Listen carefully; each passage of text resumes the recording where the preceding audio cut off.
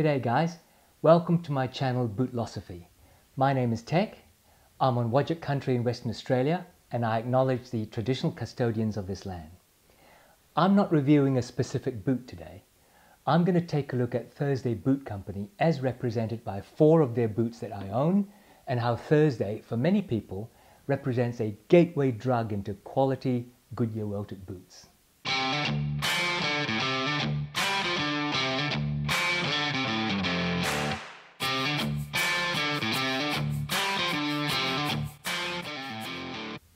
I haven't been a boot collector for very long. For those of you who have seen my other videos, you know that while I've owned boots before as part of my everyday rotation of footwear, I really only began to collect quality boots in early 2020, probably because I was cooped up in lockdowns and let my fingers do the walking on the internet. You have to be old enough to remember that Yellow Pages ad.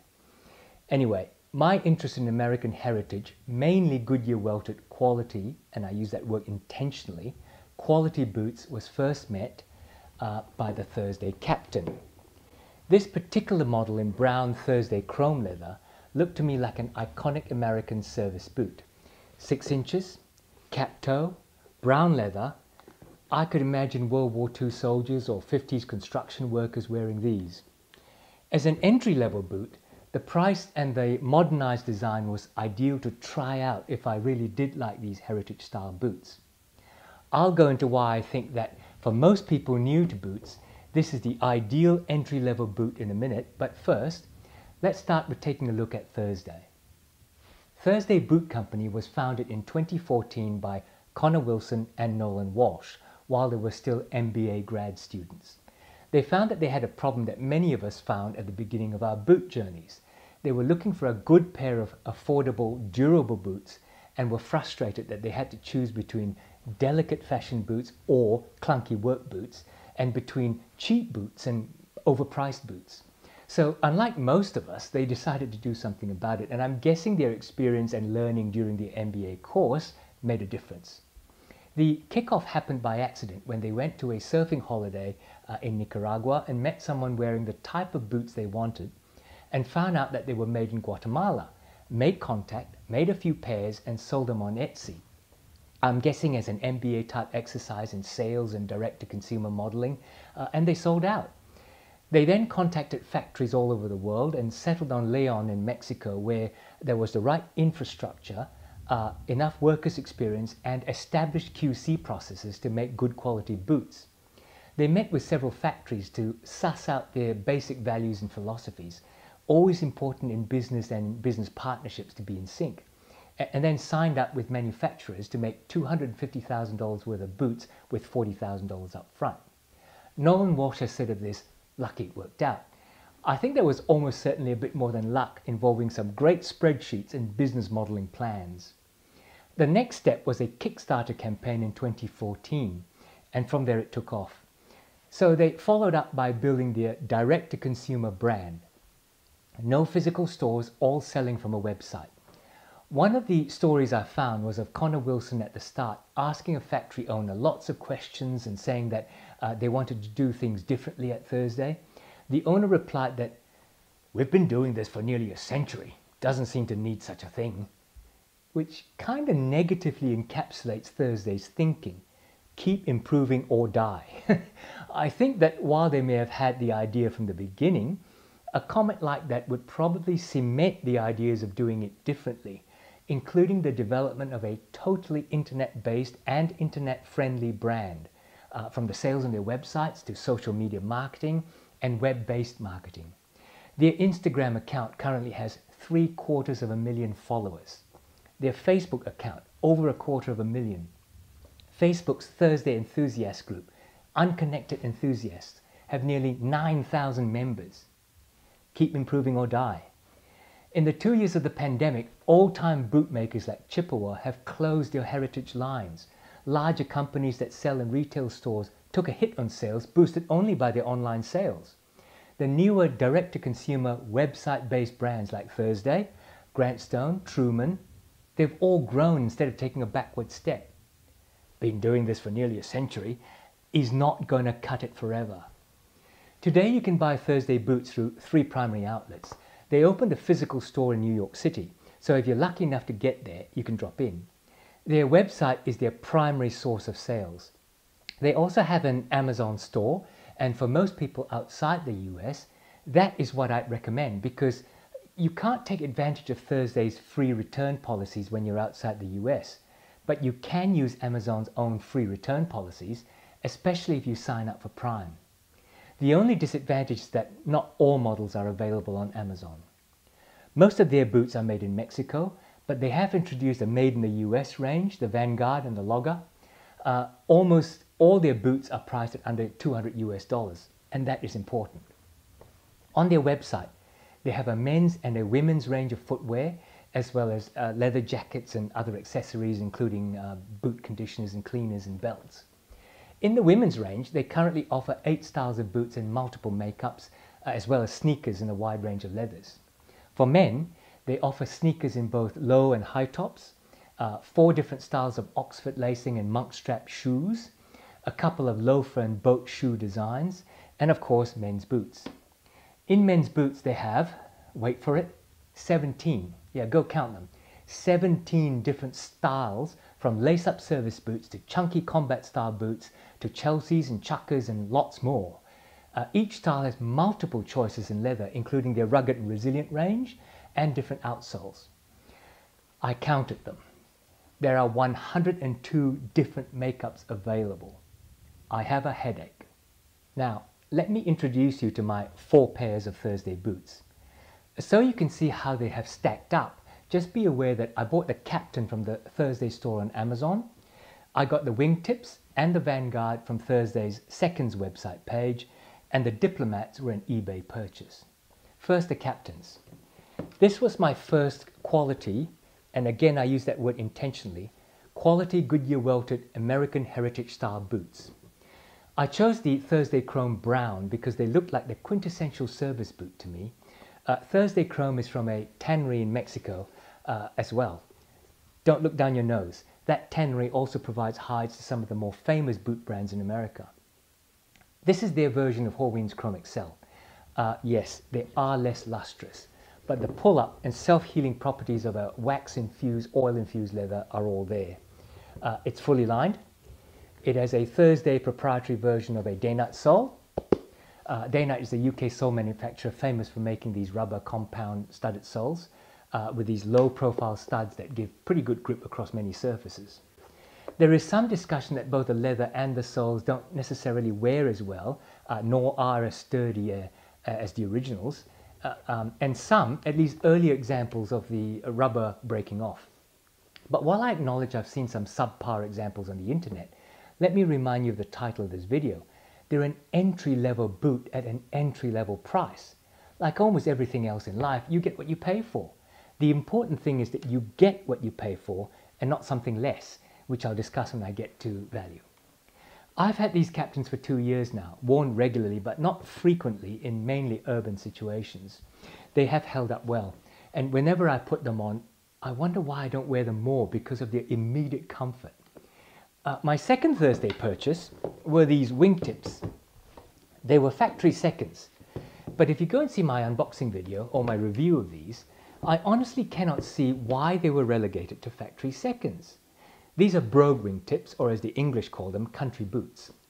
These are in a dark oak colour, and I wear them in dressy occasions, mainly with a suit. You can get them in a lighter brown, which could be worn in a more casual style. What I like about these is the sturdiness of that thick sole, again in the proprietary Day-Night style studs. The design of the chisel toe, being fully lined, and the thickness of the uppers. They really feel supportive of my ankle, and they feel sturdy. That lining helping a lot, of course.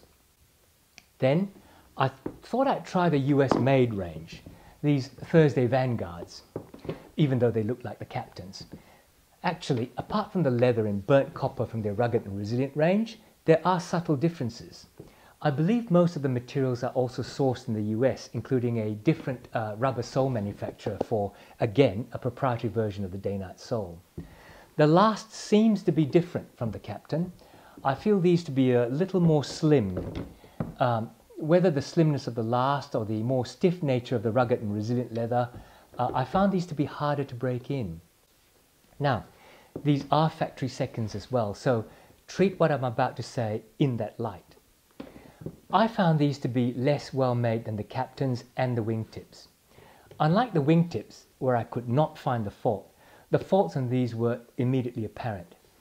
Missed and crooked stitching, empty stitch holes, like they'd stitched something through and then had to go back. Okay, one way to look at it is that their QC process stood up and they found these faults and sidelined this pair. So probably unfair of me to bring it up. But compared to the Seconds Wingtips, I scratch my head. On the plus side, I do think the materials stand up. The rubber outsole feels like it's more sturdy and it's harder than that on the Captain. The leather uppers are great, truly rugged and resilient, I think. I've worn these on bushwalk through rain and puddles and they stand up well. And again, fully leather lined. Finally, my fourth pair. These Diplomats are from eBay and I bought them about a year ago. These are Thursday's take on the mock-toe, wedge-soled work boot.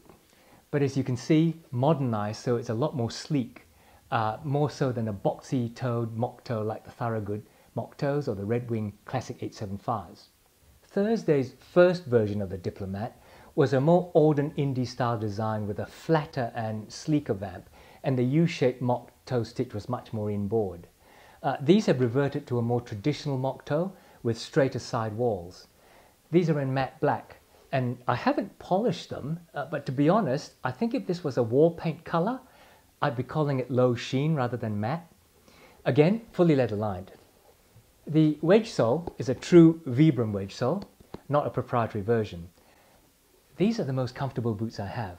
Now that's a big statement with currently over 60 pairs of boots, but it's true. The insole is built over some sort of structured arch support that fully holds up your arch, and combined with the usual Thursday pour-on footbed, the Vibram wedge sole, the very soft and supple fully lined uppers, these really feel like sneakers. In fact, with the white wedge sole, I often wear these like minimalist sneakers. The fact that they go 6 inches up my pants leg is between me and my socks. So there you are. Again, I only have 4 pairs of Thursdays, all right? Based on my experience with these 4 boots, while I may never buy any more Thursday boots, mainly because of my knowledge and experience of boot wear and collecting has grown into appreciating more expensive and handmade makes, I will never stop supporting Thursday because of the quality for the price, their affordable entry point for a beginner, and the customer service that I've experienced. Now, why do I consider Thursday boots as entry-level boots, and is that a bad thing? To be honest, if you were an experienced boot collector and you're now buying Whites or Nicks and other Pacific Northwest boots, I don't think Thursday would cross your mind anymore.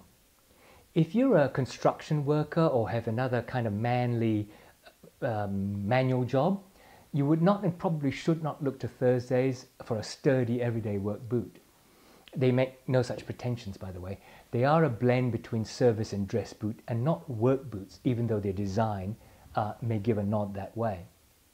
If on the other hand your appreciation of boots, where you have, like me and some of my friends, a wide collection, Thursdays will likely form an appreciated part of that collection.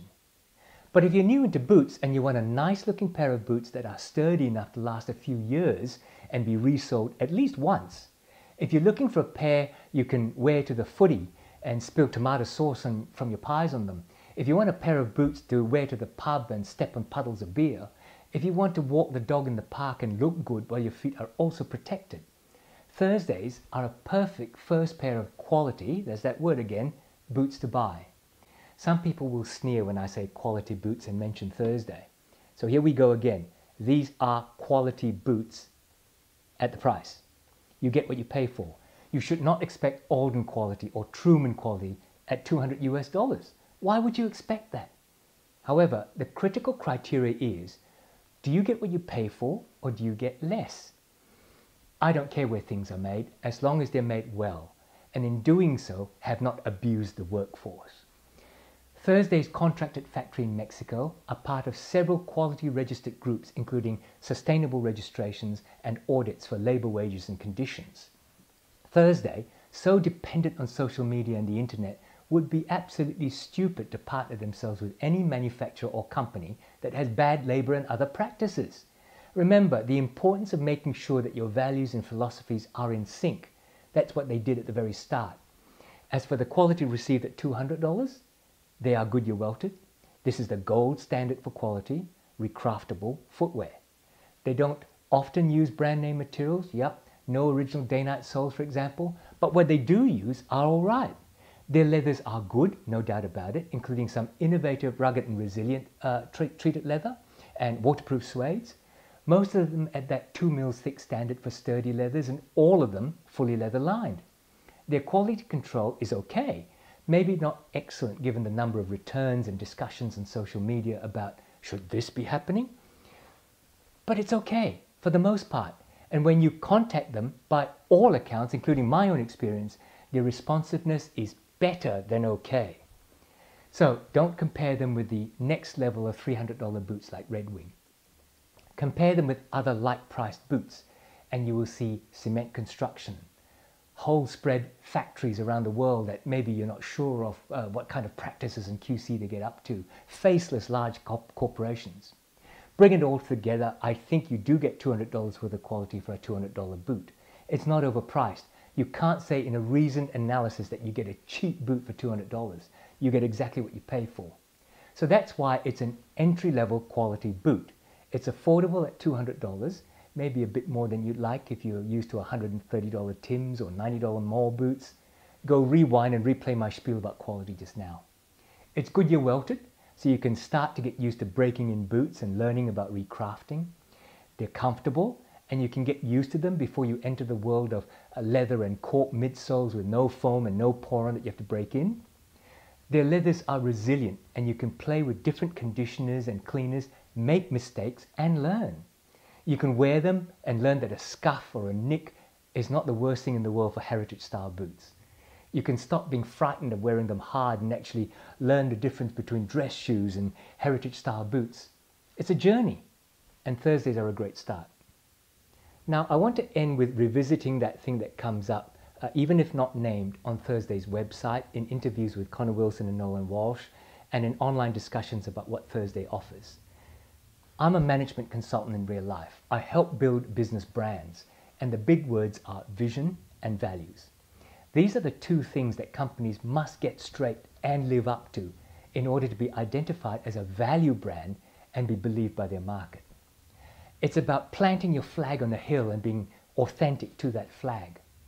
That's why Nolan Walsh talked about meeting the factories to make sure that their values and philosophies synced.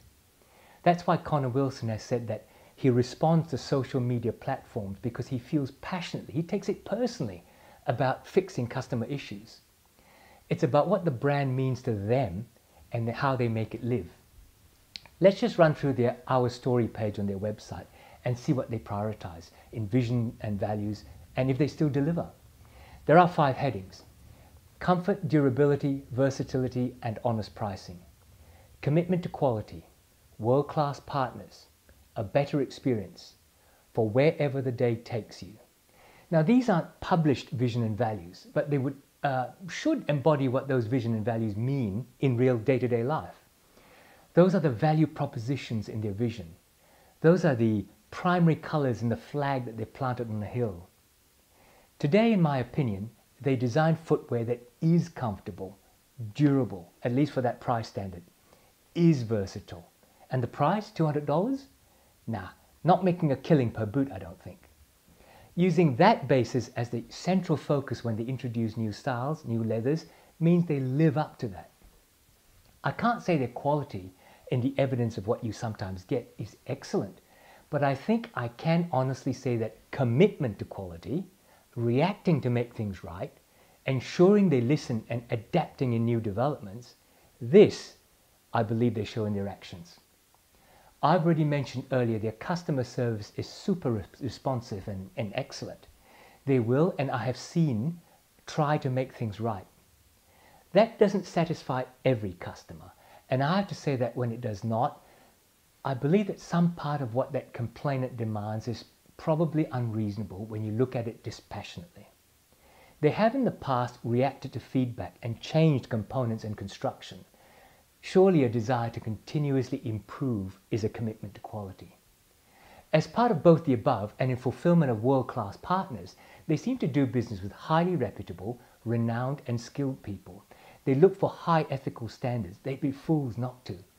Under a better experience, they say that their team will always respond to questions and comments, and they do. They monitor comments, they answer, they react, they take things personally. I will bet that within a reasonable amount of time, there'll be a comment in this video from someone in Thursday's team thanking me for this video. I'm not sponsored, all right? Go check again over the next couple of weeks. And finally, for wherever the day takes you. Yeah, okay, that is a bit of a marketing spin, but embedded in that is a mission statement that whatever you do for work, where you go for fun, you can stand confidently in your Thursdays. Marketing maybe, but as a mission, not too bad an inspiration, huh? In the description below, I'm going to link to 2 interviews, one from Stitchdown interviewing Connor Wilson, and the other is published on Thursday's own blog pages with Nolan Walsh. Read them. They are open and honest and revealing. And that's it. I hope you liked my dive into Thursday Boot Company and the concept that for many, they are the first plunge into the world of quality, heritage style, Goodyear Welted boots. I'd love to hear what you think in the comments below. And if you liked the video, or at least if it aroused some emotion in you, click on the like button below, please. I also have loads more boot reviews and brand reviews, so if you don't want to miss anything, click on subscribe. Until then, guys, take care and see you then.